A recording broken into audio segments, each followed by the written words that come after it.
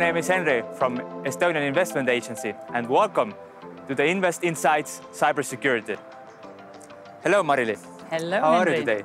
Fine, feeling great. So, tell me, why is Estonia so outstanding in the field of cybersecurity? I think that there are many reasons why Estonia is so outstanding, if we may say so, in cybersecurity. The reasons lie in our culture and in our history, our mindset, and especially in our community. We had some very influencing experience in 2007 when we had the first cyber war in the world. And that changed and accelerated things to happen in Estonia. The key component behind there was actually our community, because without the community and the people here who grasp the idea of what is going on and what kind of influences that experience has for the future, we wouldn't have the NATO Cooperative Cyber Defense Center of Excellence in Tallinn, or we wouldn't have the cybersecurity master's degree.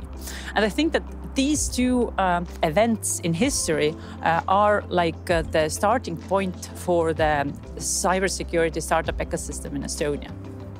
That's wonderful.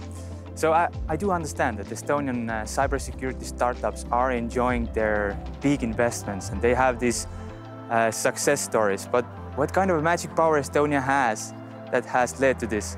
We can say that our strengths in cybersecurity startup field are identity-related solutions and cybersecurity education.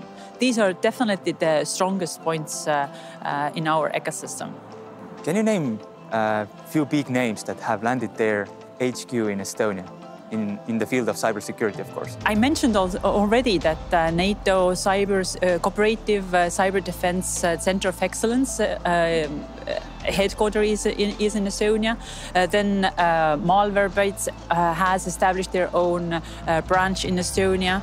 The Symantec, world-known corporation, has established their own new startup here, CyberCube, which looks at a different angle of cybersecurity, but in insurance field. And there are others also. And also our local startups are placing their new R&D offices or established one already in Estonia. Absolutely. Thank you.